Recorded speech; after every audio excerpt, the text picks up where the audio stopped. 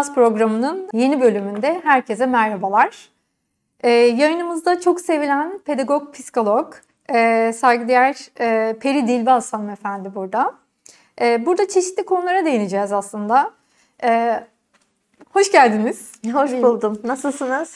Çok teşekkür ederiz efendim. Sizler nasılsınız? Bizler de iyiyiz çok şükür. Yine her zamanki gibi çok güzel ve olumlu bir şekilde geldiniz. Çok teşekkür ederim. Bize de enerji oluyorsunuz. Şimdi Karabük'te çocuk yaşta bir hırsızlık olayları oluyor. İşte gündemimiz hep böyle kötü. Negatif. İşte fırtına oldu, çatımız uçtu. İnsanlar böyle korktu.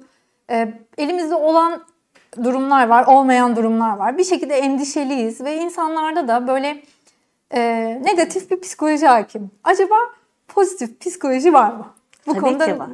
Sizden görüş alalım. Tabii ki var. Esra Hanım, tam bu noktada bunu söylemek istiyorum. Amerika'da, Birleşik Devletler'de 70'li yıllarda, 80'li yıllarda, 90'lı yıllarda onlar biliyorsunuz her şeyi statistik olarak gidiyorlar. Maddi ferah yükseldikçe yani her şeyi elde ettikten sonra bir insanların psikolojisi nasıldı onu bir ölçmeye baktıklarında hep aynıydı. Yani değişen o psikolojik yönde değişen hiçbir şey yoktu. İşte bunun temelinin paraya dayanmadığını. Hani derler ya parayla maddiyatta mutluluk olmaz deyimi. Tam da bu sırada bir araştırmaya giriyorlar. Onlar 2009'da bir kongrede bunu ispatlıyorlar. Pozitif psikoloji, yani güzel bir konuya değindiniz siz.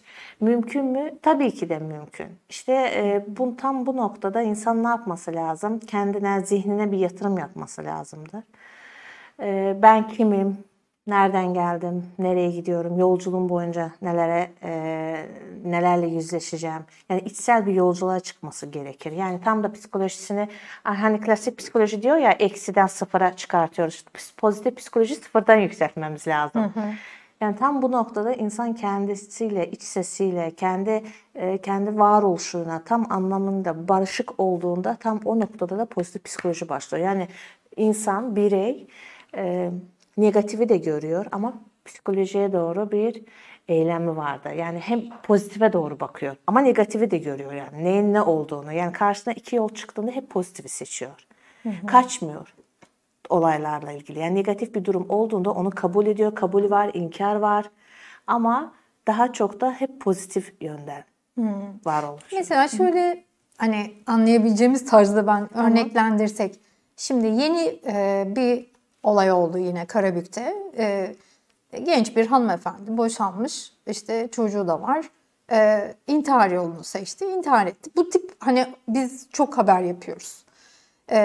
Bu depresyona girdi ve bir şekilde hayatına hiçbir olumlu bir şey katamadığı için mi intihar etti? Yani bizim oradaki sürecimiz bu, hani biz sürekli konuşuyoruz sizinle. Başından beri programlarda işte depresyonu konuştuk, intiharı konuştuk.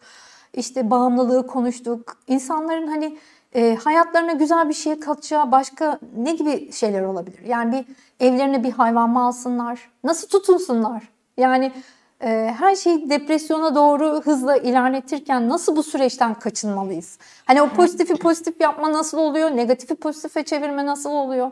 Bunlara bir değinebilir misiniz? Güzel bir konuya değindiniz. Evet, ama son dönemlerde bu intihar olaylarda çok fazla bir artış var. Evet. Bu birdenbire olmuyor. Yani bu senelerdir, şimdi o kadını ele alırsak, senelerdir onun bir maruz kaldığı bir durum vardı. Yani onu rahatsız eden bir olay vardı. Farkına varmıyordu. İşte negatif bakmaya, olumsuz bakmaya, hayata dair, hayata karşı bir olumsuz bakmaya başlıyor. Mesela çevresinde büyük ihtimalle onu yönlendiren de olmadı. İşte senin bir desteğe ihtiyacın var veyahut da kendine bir yatırım yapmaya ihtiyacın var. Yani dedim ya, şu an öyle bir dönemde yaşıyoruz ki ulaşım çok kolaydı. Çok özür dilerim. Bu çevreden mi gelmesi gerekiyor? Kendisi de bunun farkına varamaz mıydı? Şimdi yok. Farkına varamıyor tabii varamıyor, ki. Değil mi? O kadar durum. Yani bak, bilge bir insan kendine yatırım yapmış, zihnine yatırım yapmış dediğimde yani bu zihne yatırım yapmış. Okul her şeyi vermiyor. Okulda biz her şeyi öğrenmiyoruz. Bazı şeyleri de hayata atıldığımızda öğreniyoruz. Yani bilge bir insan başka çevredeki hiçbir insanın onayına ihtiyaç duymaz. Bak, bu insan pozitif bir insandır. Yani onun doğruları var. Eleştiriye karşı da çok açıktır. Yani bir tartar. Ben nerede hata yapıyorum? Ben hata yapmıyorum. Karşı tarafındaki bir insanın bakış açısı hemen negatifine tutunmuyor. Dedikodu yapmaz. Negatif hiçbir şey düşünmez. Hep olumlu düşünür bu insan. Bak bu tip insanlar hastalığa da az maruz kalıyorlar. Bir de ortalama bu ABD'de bir araştırma yapmışlar. Bu tip insanlara ciddi bir rakam söyleyeceğim. 8-9 yıl daha fazla yaşadığı gözlemlenmişti. Çünkü hastalıklar hep uzak duruyor bu insanlar. O zaman pozitif düşün. Bir 10 yıl cepte. Ya şimdi biz dediğimizde ki pozitif düşün, pozitif olsun. Nasıl olmuyor? Yani bu içsel yolculukla gelişen bir durumdu. Şimdi bu intihar eden bir bireyimize bu insana baktığımızda senelerdir evet depresyon bir başlangıcı oldu. Hiç kimse fark etmedi. Yani boş ver, çık gez veya da hayvan sev olmuyor öyle. O geçici bir durumda. Ama gerçekten de bu insan ne istiyor? Hayata bakış açısı nedir? Hayattan beklentisi nedir? Ne istiyor bu insan? Şimdi bu hanımefendi büyük ihtimalle beynin kimyası bozulmuştu ama yıllar önce. Bu da negatifle bozulan bir durumdu. Bak nörobilim tam bu noktada devreye giriyor. Bizim duygularımız bizim zihnimize bir etkisi var. Yani kimyavi bir karşılığı vardır. Yani biz pozitif düşündüğümüzde pozitif bir olaylar gelişmeye başlıyor hayatımızda. İşlerimiz rast gitmeye başlıyor. Hastalıktan uzak geziyoruz. Mesela hastalandığında da daha pozitif yanaşıyor. Oldu ama atlatırız gibisinden. Kanser hastaları, mesela kanser tedavisi gören hastalarla psikologlar çalıştığında daha çok hangileri atlatabiliyor musun? Hep pozitif bakanlar. Hayata tutunanlar. Hayat neşesi, hayat sevgisi yüksek olan insanlar. Bu da sonuçta bizim hayatımızda vücudunun sağlıklı beslenmesi, işte o demek ki nörokimyasal dediği beyin ve ruh sağlığının aslında bunlar çok iyi beslenmiş olması gerekiyor değil mi? İyi bir beslenme, pozitif bir ruh hali. Yani şöyle düşünün. Bir 150 kiloluk bir insan düşünün. Bu insan diyetisyene gittiğinde mutlaka şimdi bu beslenme uzmanı dedim ya bilge bir insansa kendine yatırım yapmıştı. Diyor ki sen bir içsel yolculuğa da çık. Bir psikologdan da destek al. Böyle harmanlanmış yolda yani hep bütüncül alırsak vücudu ele daha pozitif bir sonuç elde edersiniz. Gerçekten de bu durum böyledir. Ama mesela, sağlıklı beslenim dediğimde burada bir şeyler negatifteyse olmuyor. Bu iş yürümüyor. Yani bir de bunların yaş dilimleri de mi var? Mesela çocukları mutlu etmek daha kolay gibi. İşte onların psikolojisine inmek. Ama yaş ilerledikçe mi acaba umutsuzlaşıyoruz? Yoksa bu hiç bununla alakalı değil mi? Esra Hanım şimdi bizim toplumumuzu ele alırsak hepimizin üzerine düşen bir vazifedir. Okuldan başlayacağız. Anaokulundan, kreşten başlayacağız. Diğer ülkelere bakın neden o insanlar mutlular, biz mutlu değiliz? Çünkü bizi yetiştiren de mutsuz bir insandı. Ya. Bu ciddi bir problemdi. Kendimizi sevmiyoruz dediniz ama ben mesela bunun üzerinde bazen trafikte bile görüyorum. Diyorum ki hiç kimse kendini sevmiyor. Esra sakin ol. Yani aslında bu senin suçun değil falan diye böyle çünkü sizinle konuştuğum her şey aslında beni daha çok böyle sakinleştiriyor. Onlara empati kurma yeteneğim artıyor. Çok güzel bir şey söylediniz gerçekten. Hani bizde yetiştirenlerde de sıkıntı var. Bir sıkıntı var. Hepimiz kapımızın önünü temizlersek dünyamız çiçek gibi olur. Değil mi? Ama yani hepimizin üzerine düşen bir vazife. Örnek vereyim. Şimdi kreşten başlıyoruz. Öğretmen de sağlıklı bir psikolojiye sahip olması lazım. O çocuğun psikolojisine ne olduğunu, çocuk ne istiyor, ağlıyor, ediyor. Mesela örnek vereyim. Çocuk okula gitmek istemiyorlar. Veli bu genelde Eylül ayı başlandığında hep böyle bu durumla karşılaşıyoruz. Çocuğu psikoloğa ve de pedagoğa getiriyorlar. Mesela ben o çocuğu dizilerimi yere koyuyorum. Ay hoş geldin. Çocukla yani onu anlamaya, onun dilinden konuşmaya başlıyorum. Çocuk bu defa da benden gitmek istemiyor. Niye? Çünkü ben onun ne istediğini anlıyorum. O çocuk korkuyor. Şimdi ilkokula başladığımızda öğretmenler çok önemli bir faktördür. Çocuk öğretmenine rol alıyor. Onunla bir bağ kurmaya çalışıyor. Bu yüzden öğretmenin de sağlıklı olması lazımdı. Bunlarla okullarda rehber hocaları yani psikologlar orada bir çalışmalar yapılması lazım. Pozitif psikolojinin tam temelini biz tohumunu orada atıyoruz.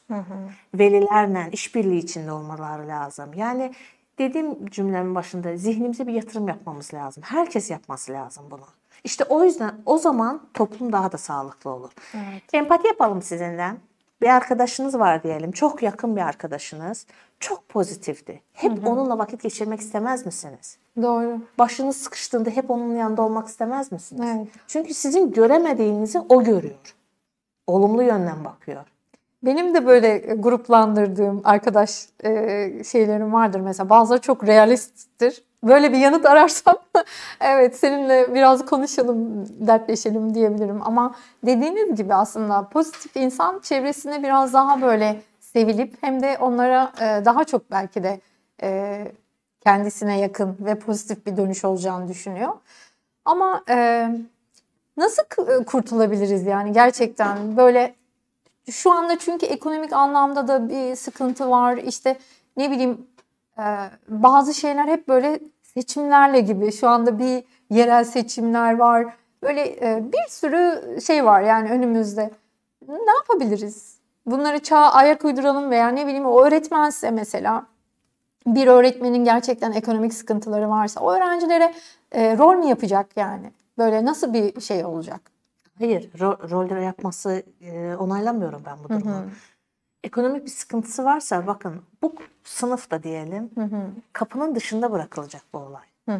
Yani o bizim diyelim ki ekonomik bir sıkıntımız var. Ben bunu normalleştirmem lazım. Yani ben bunu normale nasıl çevirmem lazım? Bunun üzerinde kendisi bir araştırma yapabilir. Yani ulaşıma hepimizin elinde akıllı bir telefon var ama biz onu nasıl kullanıyoruz ona bakmamız lazım. Ben mesela ay sonunu getiremiyorum diyelim. Bunun demek ki benim harcamalarımla ilgili bir sorun var. Tam bu noktada finansla ilgili bir bilgi edinmem lazım. İki, ailede problem var. Bunu okula taşımaması lazım. Sınıfa taşımaması lazım. Sınıfın dışında bırakması lazım. Hatta sosyal medyada gezen bir öğretmen var. Mutlaka aslında karşınıza çıkmıştı. Çin'de oluyor bu olay. Öğretmen sınıfa girmeden önce kendini düzeltiyor. Böyle gülmeye çalışıyor. O çocuğa pozitif katmaya çalışıyor.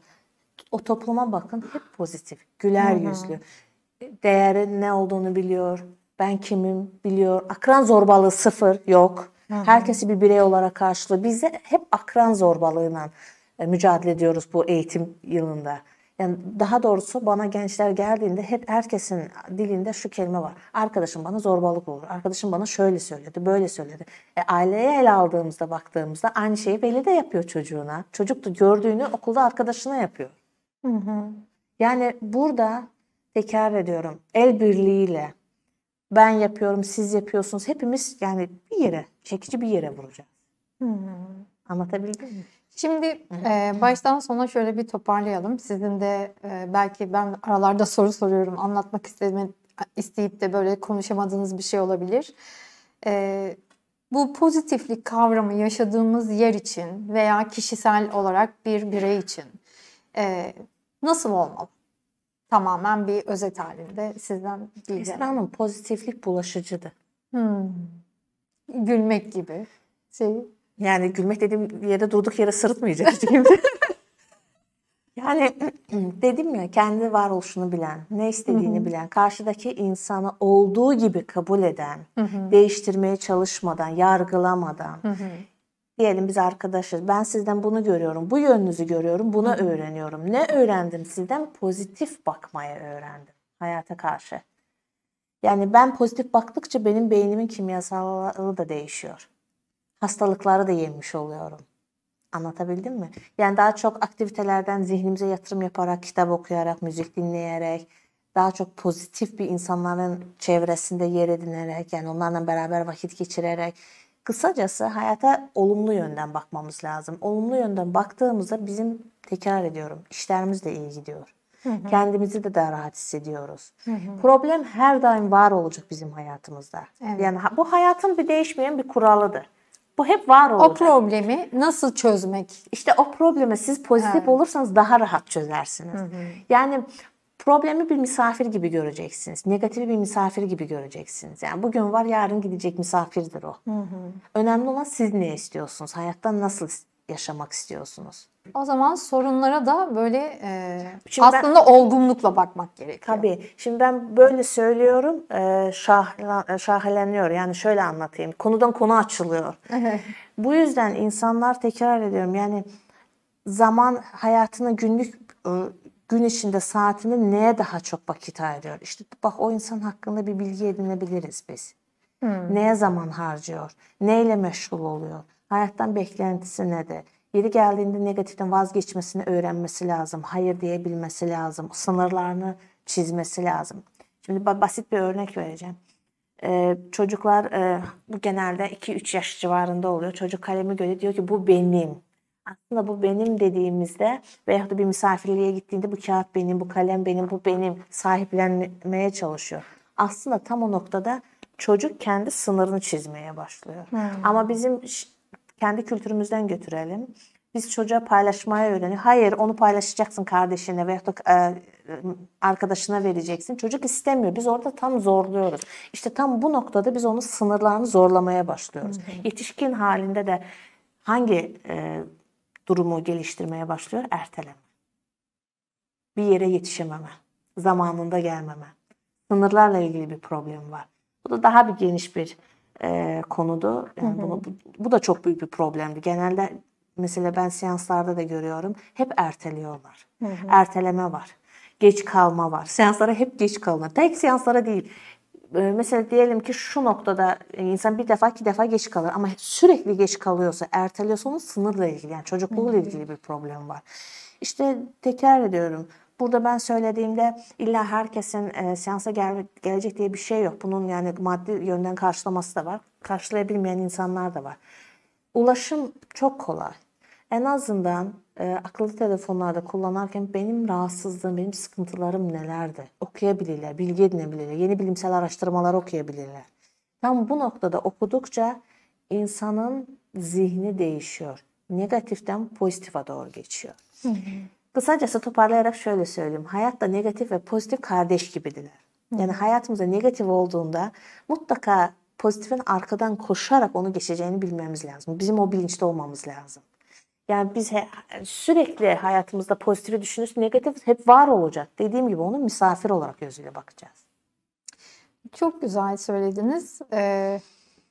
Pozitif bakış açısı için aslında insanların kendilerine bir sınır çizip bugün planını belki de kendi ne istiyor? Hep ertelediği bir şey ne istiyor? Bugün mesela kitap okuyamamış. O kitabı bugün okuyacak.